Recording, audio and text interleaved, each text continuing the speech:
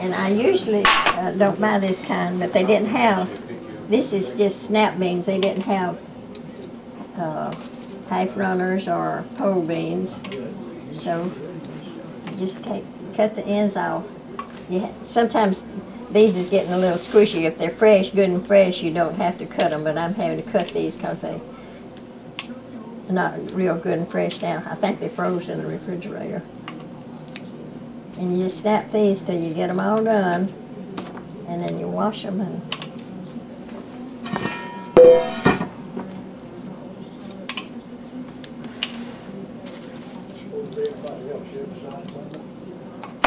just break them up in whatever pieces you like.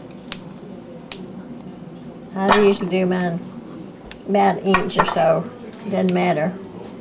Some people cook them whole. You can do them however you want to. Some people don't cook them very long, but I cook them for about 2.5 or 3 hours. I like beans cooked really a long time, and I put either fat back or bacon drippings. I usually just put bacon drippings in mine.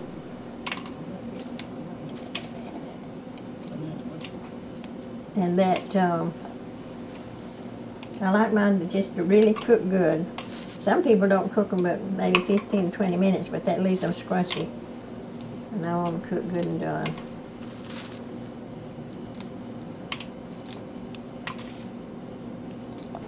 Okay, wash them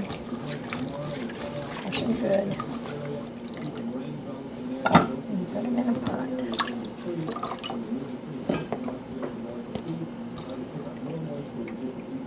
If you want to learn to be a good cook, you just do it by trial and error. Try different things, and if it's a recipe you don't like, something else, if it's got something in it you don't like, leave it out.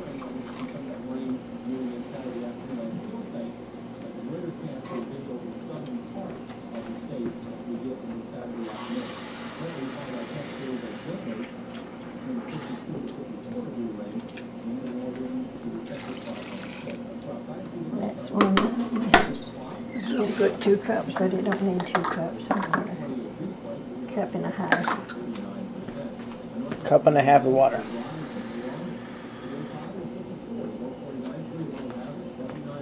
Cup and a half of water. And about a teaspoonful of salt. Don't put it on the stove.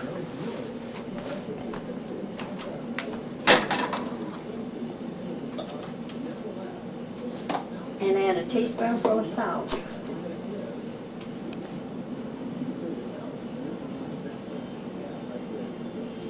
I don't ordinarily measure this, but for you I'll measure. Then I'm going to get my shortening. I add bacon drippings. I always save your bacon drippings so you can have it to cook with. I strain my bacon drippings when I take it out. And I'm going to use about 2 tablespoonfuls of bacon drippings in that.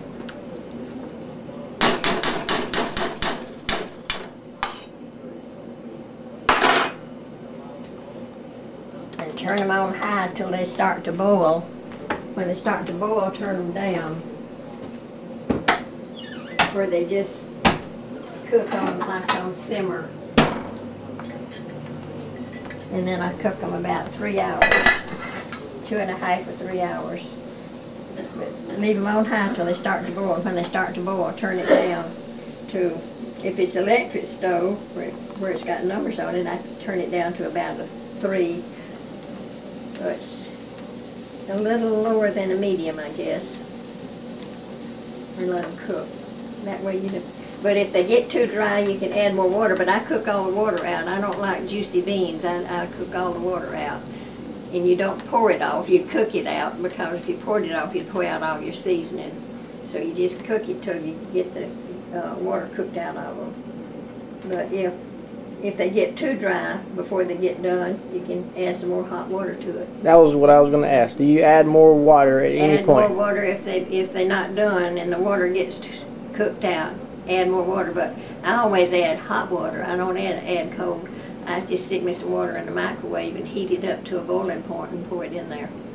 So if you heat it on 3, or you got it running on 3, you set it on 3 for about 2 hours, and you just keep an eye on it, make sure they don't burn. Yeah. But as soon as they start, and I put it on high until they start to boil, then I turn them down. Right. Now this is how they look when they finish. You see there's no water in there. What's a little bit there, that's grease. But that got all the water cooked out, and that's the way they'll look. And how long were those cooked? These were cooked about 3 hours. And beans, that fresh beans are better, but you can use frozen ones if you have to. Fresh beans are better when you can get them. These are high runners. Oh, okay. And you said those were frozen. Yeah, these came out of the garden. These had been frozen in water. They was not just frozen in a bag. I froze them in water.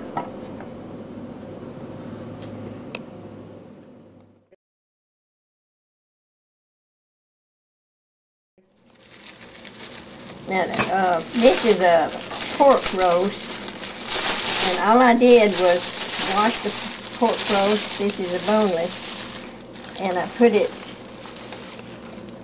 You can cook this different ways, but I put this in a cooking bag and poured a can of French onion soup. Pour a can of French onion soup over it, put it in a bag, and I also put a piece of foil over it so it won't get too brown on the top.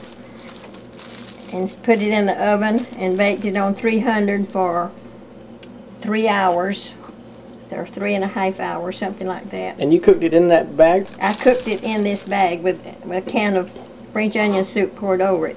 But you can cook it, you can put the roast into like a corningware dish or anything that would go in the oven with a lid on it. You can put it in that, or you can you can just wrap it in aluminum foil, heavy aluminum foil. Just wrap it up in a heavy aluminum foil. Or if you work, you can stick it in a slow cooker and pour the soup over it and cook it like 8 hours at a time. So you put it on before you leave to work in the morning, and when you get home, put it on low, and it'll be done when you get home in a slow cooker. And if you want to do a beef roast, do it the same way.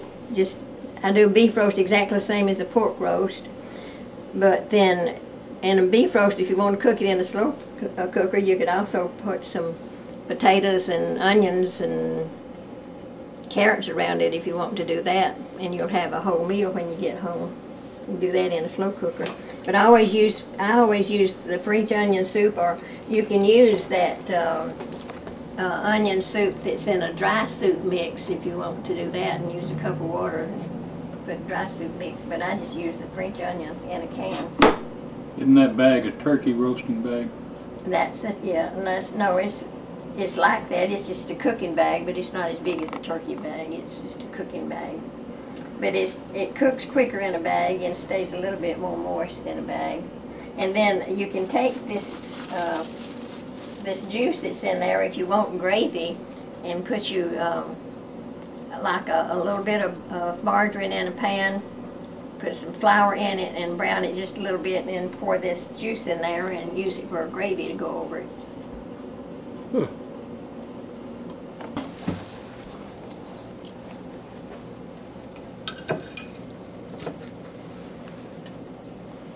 Hey, you want me to show you how to make the gravy? Yeah, that's good. Make the gravy.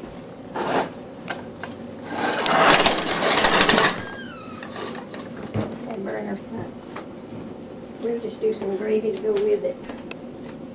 Roast was a 4-pound roast, a little bit over 4 pounds, and I cooked it on 300 degrees for 3 hours with a can of French onion soup poured over it. That's all I did to it. And a corningware dish with a lid on it and stick it in the oven, or you can wrap it in foil. I cooked that in a cooking bag, or you can cook it in a slow cooker, put it on in the morning and let it cook for like 8 hours. If you're doing this in recipes, they all have a lot of extra added stuff that I don't see any point in. I don't think it changes your taste all that much. And they just want to make it complicated. Cooking's really simple. It's just people make it complicated and it don't need to be.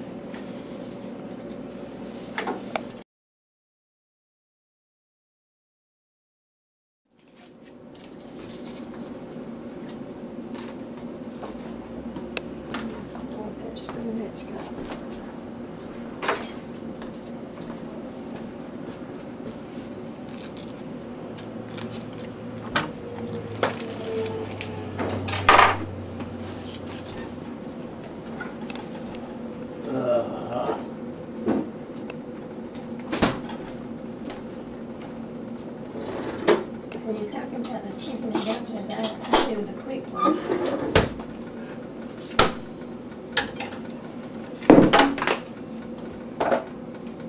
Supposed to have all the little cups and little things in there.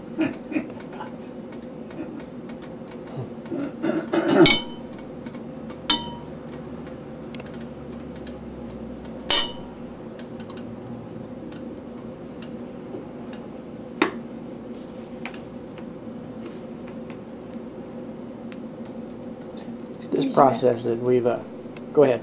Heaping tablespoon of flour. Plain flour? Yeah, this is self-rising, it don't matter what. Self-rising flour. See, this is the part of the process I wouldn't, even though she could say how to do it, until you see it done, it doesn't always make sense. You ain't telling them how to do it. Well, I didn't see how to do it.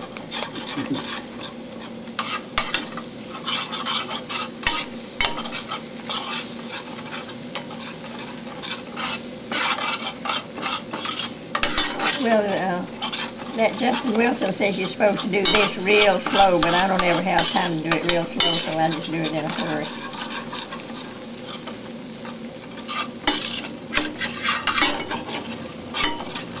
You just sort of brown this flour a little bit. Just so it's cooked a little and it makes it thicker soup. You don't want a real thick gravy to go over the yolk, but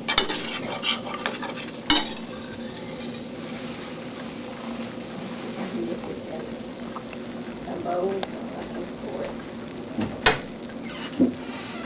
Stirring.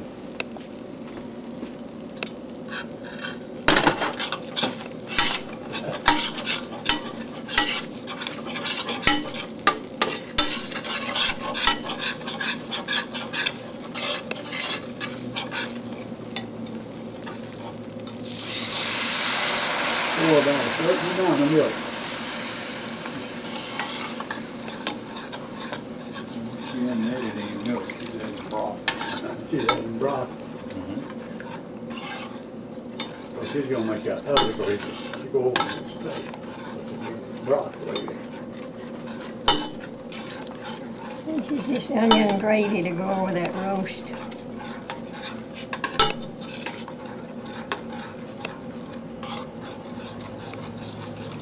Just go look up at the can and talk to it every once in a while. You can make this as thick or as thin as you want it. I like it kind of thin to go over a roast.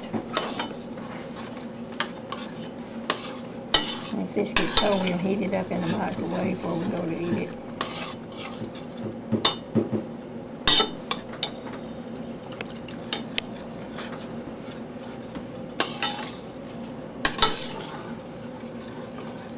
There was a technique there that, I don't know if you caught it, playing in slow motion. Spooned it to see how much it ran off the spoon and then added more. Right there.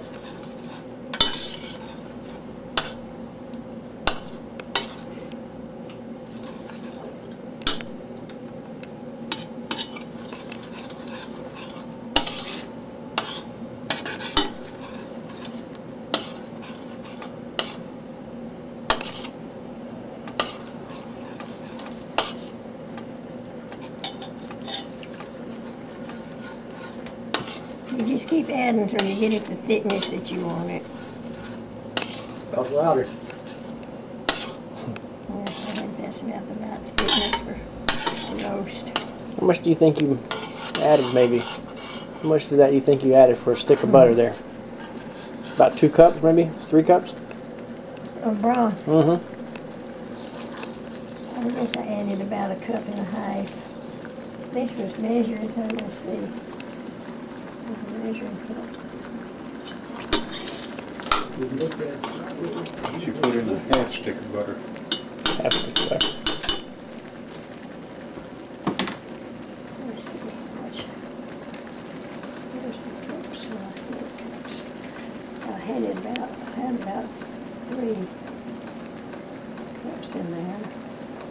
And I guess I used about 2 cups.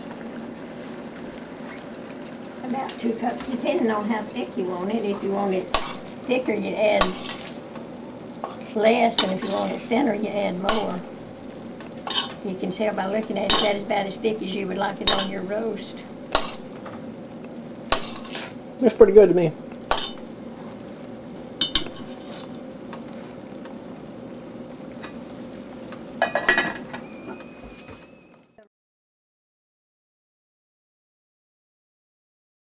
Okay.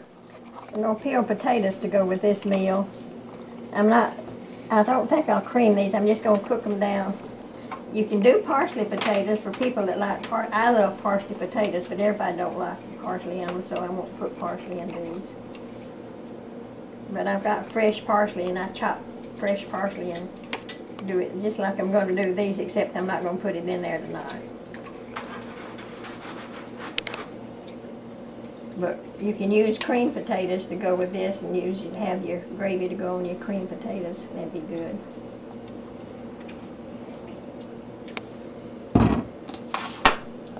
All right. Tell me now we're about to cook it where? Cookware. Iron cookware cooks better than anything for taste to me. You can tell the difference if it's cooked in an iron pot or iron skillet than if it's cooked in anything else. Cookware that non-stick, if you're frying, it won't absorb nearly as much grease though as like stainless steel. If you cook it in one that's like a Teflon lining, something you're frying, it won't absorb as much grease. Like if you're frying apple pies, if you cook it in one that's that non-stick, it won't absorb the grease like it does in one if you cook it in a stainless steel, which is healthier, I guess. I wouldn't have known that. I didn't know it to begin with, but I've just found that out by doing it. I had never read where it did that, but when I cook, I found it out that it does. It makes a difference.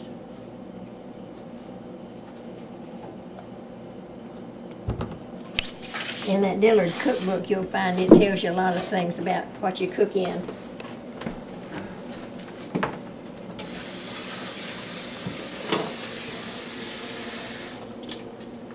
Wash your potatoes after you get them peeled, before you cut them up.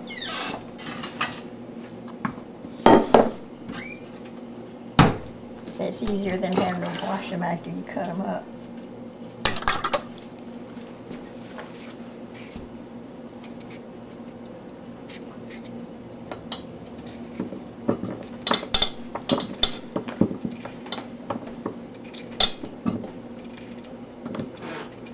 If you want to cream potatoes, if you cut them up in thinner slices, they'll cook quicker. And I'm not creaming these, but if you want them to cook real quick, just cut them in thinner slices and they'll cook real quick. We're just going to cook these and put butter in them and cook them down till they get the water cooked out of them. That's one of my favorite ways anyway. But that's, we're trying to save a little time.